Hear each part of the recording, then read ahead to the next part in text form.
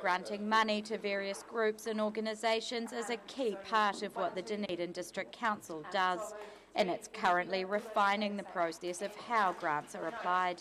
The issues around that were considered at a meeting of the Council's Community and Environment Committee, and Council staff say it's been a long time coming. Community Development has attempted to do a piece of work on grants since at least 2001.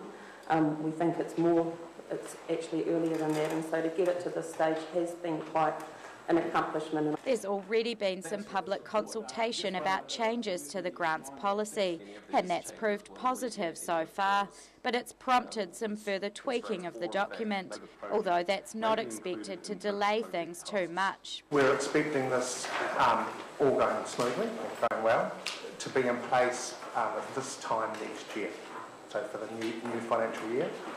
Councillors are by and large happy with the draft in its new form.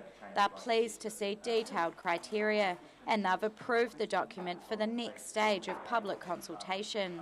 It's a considered set of changes which will allow us to be slightly more precise and slightly more targeted in the way that we deliver grants, and it improves process around particularly civic grants, which at the moment we don't have a lot of rigour or process around. Now it's in the public's hands. The draft grants policy will receive further analysis before the council puts pen to paper and signs off on a document for the future.